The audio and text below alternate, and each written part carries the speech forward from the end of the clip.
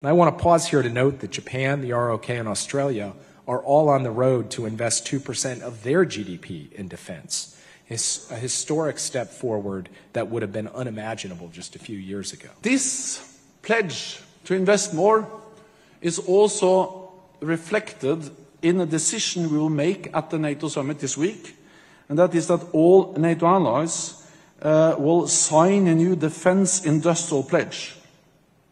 And that will be a pledge that will help to make our industry across Europe and North America stronger, more innovative, and capable of producing at scale. The first element of that pledge is increased defense spending. The other main element in that pledge will be that we have to spend better by spending more together. Last year, the NSPA, the Support and Procurement Agency, agreed contracts worth over $11 billion for ammunition and capabilities.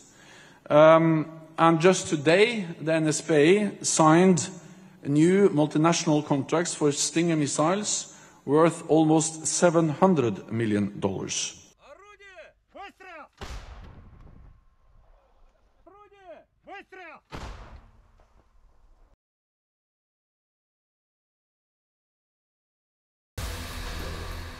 Kjo stërvitje synon të arridisave operacionale të operatorëve special në të cilën marrin pjesë në stërvitje.